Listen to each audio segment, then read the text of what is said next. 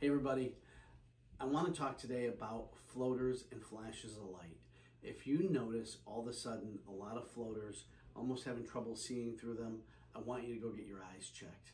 Also, if you're noticing any flashing lights, like you're indoors, you know it's not lightning, and you see these arcs of light or a flash of light in the periphery, I want you to go get your eyes checked right away. Sometimes it's not anything to be concerned with, but sometimes it really can be. I'm going to show you this patient that I saw the other day.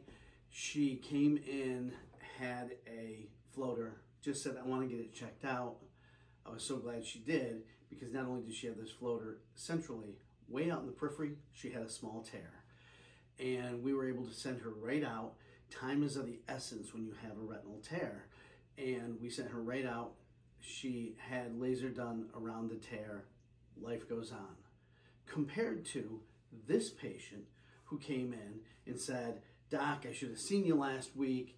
I noticed some flashing and some floaters, thought it would go away, and now I can't see out of my eye. And this is what his eye looked like. And he had to have major eye surgery.